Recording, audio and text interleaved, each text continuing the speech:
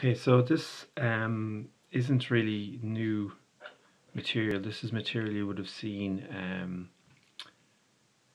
last semester.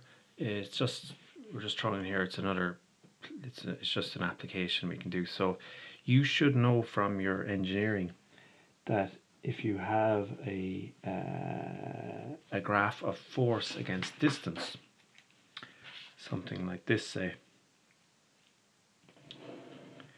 you should know that the work done is equal to the area under the curve. But my understanding is that's something that you know about. So say we've got the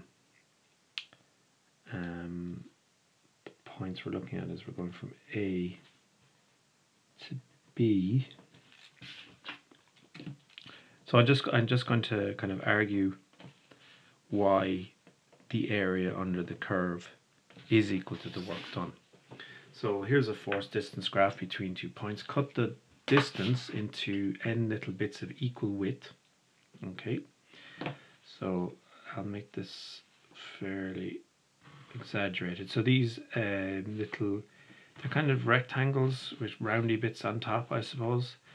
There should be far more of them than I'm actually drawing here. And for there to be loads of them, they would have to be very narrow. Okay. Now label the midpoints. So this is x1, x2, x3, x4, etc. and xn. And what we're going to do is we're going to estimate the work done over this thing by saying that the work done over this thing is approximately equal to the force at the midpoint. This is not accurate, but it's more accurate if we make if we chop it up into finer and finer. The language I would use is mesh. Okay, so say this one, the area on let's just say we're talking about the work in this region. Okay, so the total work done is the work done over this little distance plus this little distance plus this little distance plus this little distance, and add up all those works. There's n of them.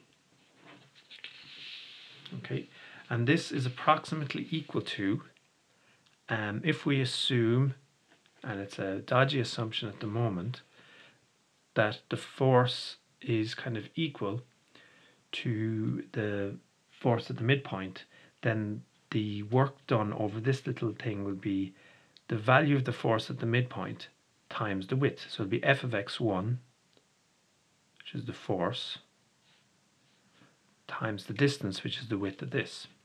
So you get f of x1 times delta x plus f of x2 times delta x, etc. the whole way up. And this gives you, adding up, f of x by delta x. And this approximates the area under the curve, because if you do the force by the distance, you get that area. So this is an approximation. So the work is approximately the area under the curve. And how you improve the approximation is, I won't get into it, but basically if you make loads of little boxes, make them very, very narrow, you make the delta x small, so the width of them very small, which is the same, by the way, so this is equivalent to saying that the number of boxes gets very, very big, and this thing is actually the integral. So this is something, I don't know how much time was spent on this. I haven't great time to work on it either. So w is equal to the limit, as n gets big, as the number of boxes gets bigger, the sum of the force by the distance, and this is the definition of the integral.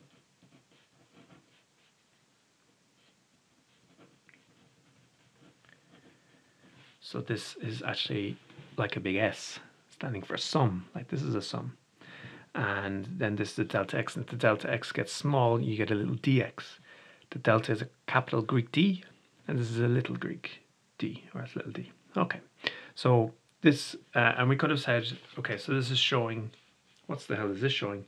This is probably, I suppose, showing the relationship between the work done in the area under the curve, and to improve the approximation, you make it an integral. The work is this, and then okay, you got three things here: the work, the area under the curve, and the integral. Of course, the integral is the same as the area under the curve. That's what the integral is defined as by us. And then the area under the curve, you know, is the work. So the work is equal to the integral of the force against distance.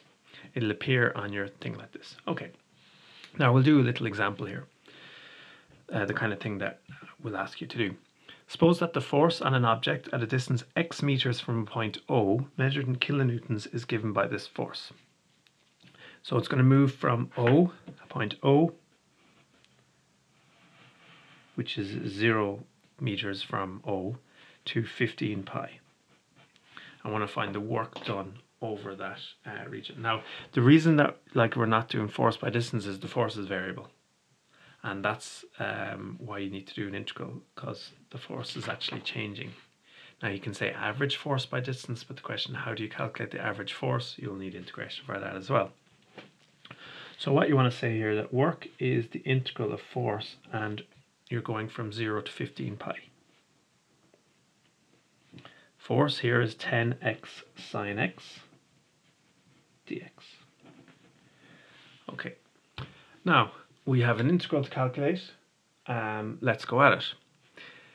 Now it's very tempting to go at this directly, in that we know the antiderivative of 10x is 10x squared over 2, and we know the antiderivative of sine x is minus cos x. But they're multiplied together. That means you cannot do them directly. That's out. The next option is manipulation. The only manipulation that you could possibly do here is that you could take out the constant 10, but you're still kind of in the mire. You've got x sine x. The next thing is a substitution. Now, if you know a little bit about substitution, you know that the thing has to be inside something else, and the only function that's inside something else here is x. And if you do w equal to x, all you're going to do is replace the x's with w's. It doesn't actually do anything. So what's our fourth technique? Integration by parts. So we'll write down the integration by parts formula, which is on the big tables.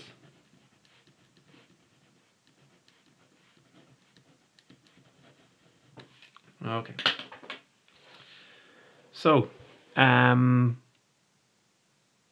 off we go.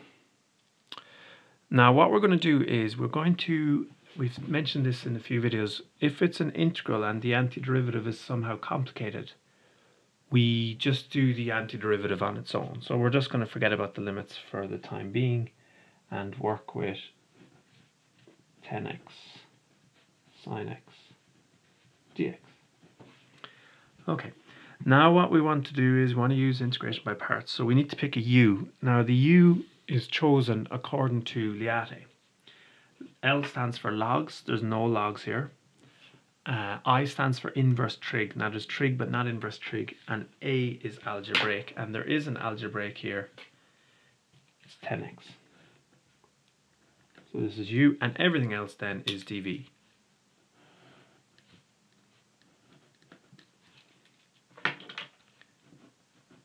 Okay, so the formula says uv, so this is our udv equal to u is 10x by v. So this obviously is integration by parts, so we've got dv is equal to sine x dx, and now what you do is how do you get from dv to v? You anti-differentiate. So if I anti-differentiate both of these, I get antiderivative or integral of dv is v, and then I look into the tables, antiderivative sine x is minus cos x, so v is minus cos x. Minus antiderivative of v, which is minus cos x, and then du. So if you differentiate this, you get du dx equal to 10, and multiply both sides by the x, you get du is 10 dx. So what have we got here? We've got u v minus antiderivative v du. So we've used integration by parts.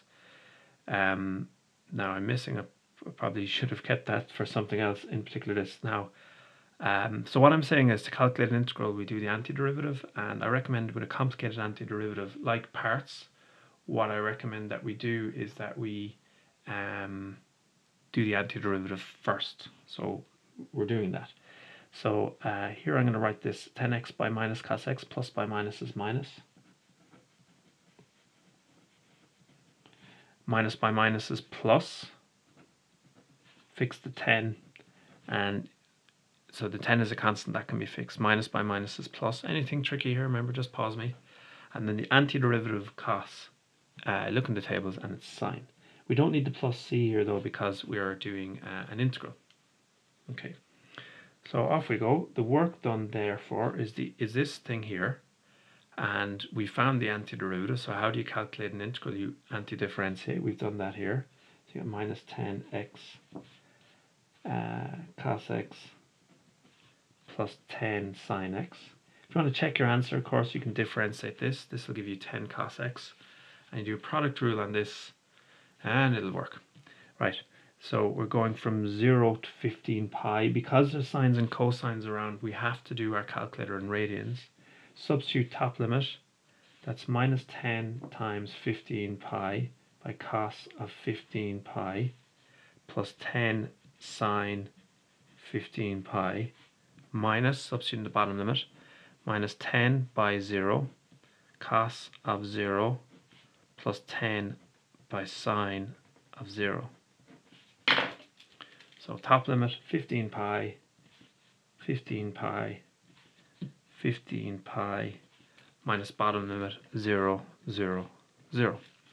You can bang this into the calculator. I'm happy I don't have to, because 15 pi is it's 7 lots of 2 pi. 2 pi is a full revolution, so it's 7.5 revolutions, so it's 180 degrees. And if you know about sine and cos, then this is okay. Cos of 180 degrees is minus 1. This is minus 150 pi by minus 1 is 150 pi. Sine of 180 degrees, or sine of pi, whatever, or sine of 15 pi, whatever you want to do yourself, you put it into the calculator, you get 0. This is 0 times, doesn't matter, this is 0, and sine of 0 is 0. So it's just 150 pi. You're engineers, so we'll give you a rounding. I'm quite happy with 150 pi. If you're going to round, I'd like 4 significant figures, 471.2. And then units. So look at this formula. Force by distance. What's the force? Kilonewtons. Distance is meters. So kilonewton meters. And that's that.